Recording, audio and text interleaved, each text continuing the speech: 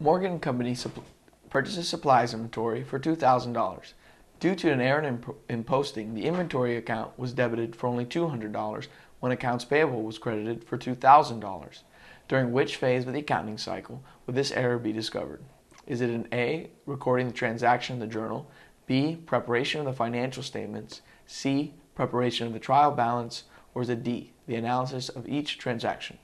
The correct answer is C, preparation of the trial balance.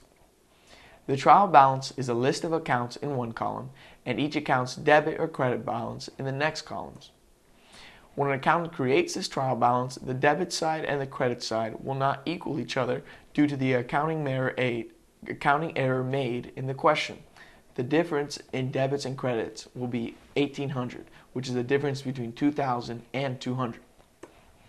Let's look at a quick example to see what a trial balance looks like. Here you have the name of the account in the left column. In the middle column, you have the debit balance of that account, and in the right column, you have the credit balance of that account.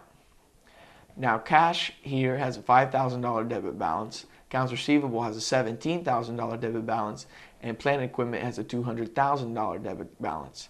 Now, that sums up to $222,000. Now, when you add up the credit balances of accounts payable, notes payable, contributed capital, and retained earnings, you're going to end up with a credit balance of $222,000.